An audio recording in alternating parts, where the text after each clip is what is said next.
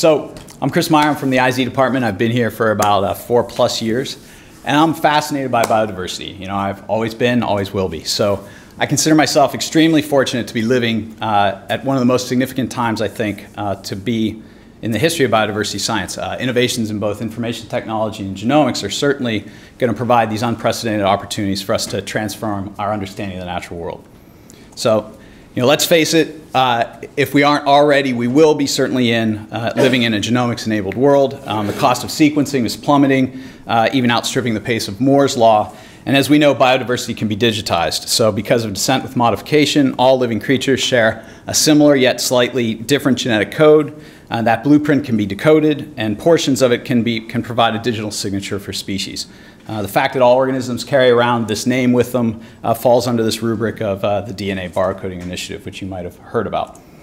So after I finished my PhD and a postdoc and done a bunch of sequencing and phylogeography, et cetera, on a bunch of groups of marine invertebrates, a bunch of us sat around thinking about trying to think big. What's the next big thing? So we converged on this ambitious project to try to sequence an entire ecosystem. And we kind of said, why not? And we were really lucky that the Moore Foundation went for such a venture. So thus the birth of the Morea Biocode project, which I'm the director of. It's a multinational, multi-institutional effort to digitally characterize entire macrobiota from this tropical island in French Polynesia. So for the last 5 years, more than 300 scientists from over 50 institutions globally have been climbing up peaks, diving down into the reefs, basically in an effort to collect every possible species. You know, essentially we're conducting a door-to-door scavenger hunt, capturing a representative individual for a voucher, extracting its DNA, and sequencing its barcode.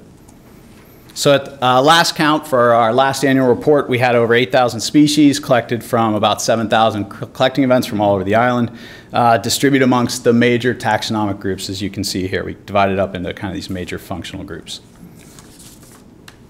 So it's kind of basically through this traditional, you know, almost Victorian-esque voucher-based all taxon inventory, we've been building a digital license plate registry, right? So for all the species in this ecosystem. So in essence, we've been calibrating, we've been providing a means to calibrate some instruments. So now we can read biodiversity like we might read temperature. So I want to concentrate on two focal studies now on this, where we try to take advantage of this phone book or registry that I find kind of exciting and recent. So I'm going to introduce the concept of these toll booths. You know, no longer do we have to go door to door to do these censuses. We can, you know, deploy meters at places and track the drivers as they pass through. We can standardize collection methods and use bulk processing to get a record of the diversity. So we can use these devices to monitor change, to detect invasive species, to determine loss or directional declines or increases. So here I'm going to highlight these ARMs, these autonomous reef monitoring structures, which are basically kind of glorified PVC apartment buildings that we put down on the reef for 1 year, and we go and take a milk crate with 100 micron mesh on top of it, we bring it back up to the surface, and we basically deconstruct it and document every single living creature in that community. And we split it into 3 fractions, actually 4. There's a big fraction that generally we can do standard barcoding on. We have a 2 mil, 500, and we scrape the sessile fraction after photo documenting it so we can we can do some sort of landscape or coverage analysis with it.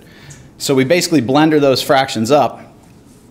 And this slide is a pretty amazing piece of work by 2 students. It took about 3 years and a lot of tinkering, a lot of art actually went into it, Matt Leray and Ryuichi Machida.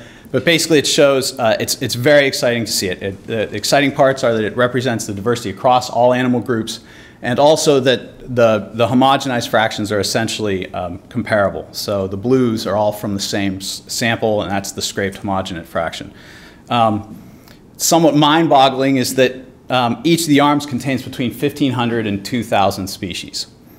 Okay, over 50% of those we don't have in our phone book. So, you know, who are these unregistered drivers? You know, what are they doing? How important are these dark taxa to ecosystem functioning and services? And that's what we're trying to figure out now. We kind of know which functional groups they're from, and in some cases it's not surprising that we're missing them. So you can imagine other standardized ways you can come up to deploying these devices, setting up toll booths across habitats and domains. And that's really the creative and fun challenge moving forward right now. So the second example of utilizing these digital tags that I want to bring up focuses on systems analyses. This is a collage we worked with David Lischwager and National Geographic on a 1 cubic foot story. Basically, every one of these individuals either lived in or passed through a cubic foot of reef over a 24-hour period of time. So from that list, we can create a species-level food web that then modelers basically collapse down to a trophic web by assuming they can collapse those nodes by assuming functional redundancy. If they have the identical interactions, they're collapsed down. So 363 goes to 61. Using these digital tags, we can test those assumptions of redundancy by analyzing the gut contents, right? So we can see who eats whom and if it's really true that there's a lot of redundancy. So if we look at this image right here, it combines the gut content analyses from 3 different fish species. The 2 hawkfish species up on the upper left would have been combined, would have been truncated, or would have been collapsed as functionally redundant. But as you can see, they really only share 2 prey items. And so I think the implications of this and the take-home could be that trophic web people, that the people have been constructing, are probably much more partitioned than we assumed, and perhaps the estimates in modeling redundancy and thus resilience may have to be adjusted.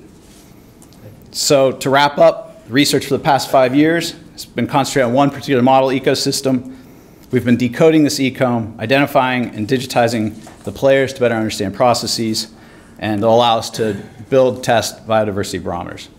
Do I have one last slide? Is imagine a global network of that, where diversity information is heavily contextualized, so we can monitor change, project trajectories, and model responses to make more informed decisions. And we've proposed that. It was in Nature last month. And I think the Smithsonian has a significant opportunity to play a leadership role in that. So thank you.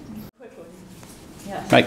How close have you gotten to an asymptote on your accumulation curve? With the 454, with the next gen, or just an effort? Just in general. Repeat the question. Oh, sorry. How close are we to asymptote curves for any of the diversity? Standardizing effort has been an interesting question. We usually use events as broadly standardized average out. For certain groups, we absolutely have. So for shallow water reef species, yes. For decapods, we're getting there. For other things, annelids in particular, some of the other small crustacean groups, gastropods or mollusks, we've got a long way to go. So, and it's not surprising. Again, we know we're only batting 500. You know.